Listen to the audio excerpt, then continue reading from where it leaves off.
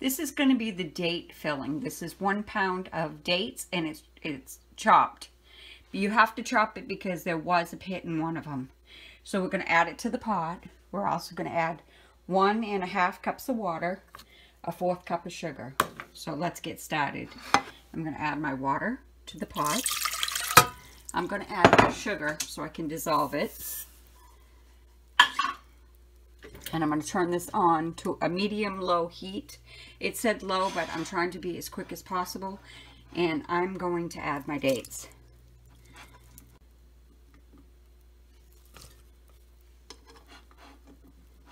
And you're going to cook this until it's thickened. It approximately, I would say 10 minutes, but I'm not certain.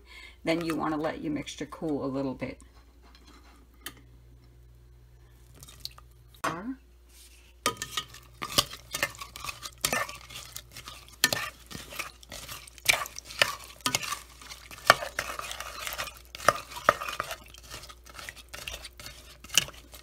And I'm going to bring you back when this is thickened up.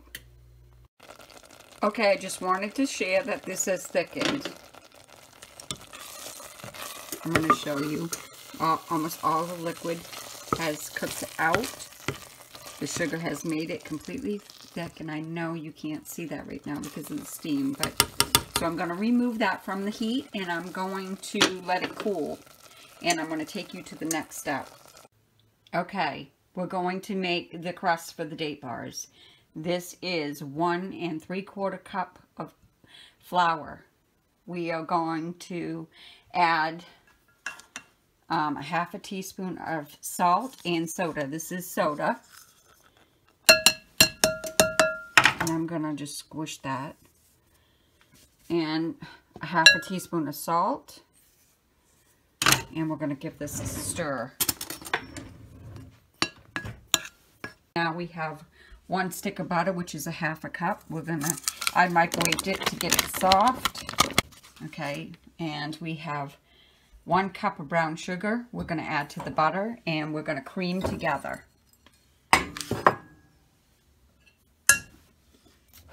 So I'm going to do this off camera, and we also have 1 3/4 cups of oats. And I'll bring you back when I'm done creaming this. Welcome back. So we're going to add the oats to the flour. We have this mixture all creamed, so I'm going to add this to that, and I'll bring you back. Welcome back. I have my oven preheated to 400 degrees while it's preheating. This mixture is cooling down, which it's at 400. And I used my pastry blender to mix this. This is crumbly. It does hold the shape if I was to grab it. So we're going to press half of it in this pan, and I'm going to add the mixture on top, and I'll bring you back, and then we're going to add the remaining mixture to the pan, and then we're going to cook. Welcome back. We have the mixture all pressed down, and you can see that I added more because I really wanted a thicker crust. So now we're going to put this on, and then I'll bring you back. Welcome back. I just put the filling on top. Now we're going to add the remaining crumble mixture. We're just going to take it with our hands, and we're going to crumble it all on top. And then you want to pat it down after you put it on.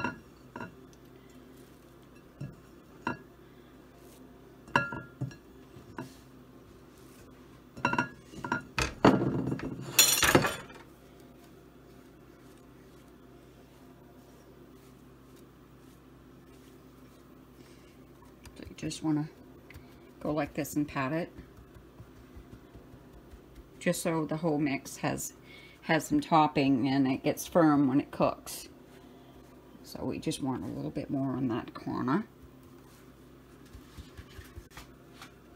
So I'm going to press down firm in the oven for approximately, let's see, 25 to 30 minutes. So let's get it in the oven.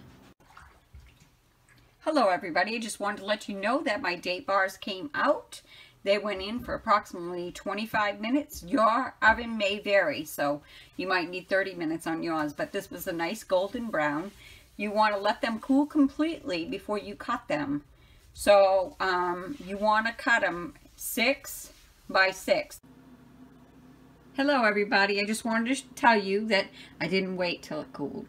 It is still warm to touch, but it ain't burning me. And I went 1, 2, 3, 4, 5, 6 down and 4 across because I wanted my bars bigger, but they're supposed to have been 6 by 6. So anyways, there's one right there in the container, and they came out so easy. As I was cutting, they just pushed away. So the last time I made this, I had a hard time getting them out. Look at how perfect that is. I just wanted to share that with you. Have a great and blessed day. Bye-bye.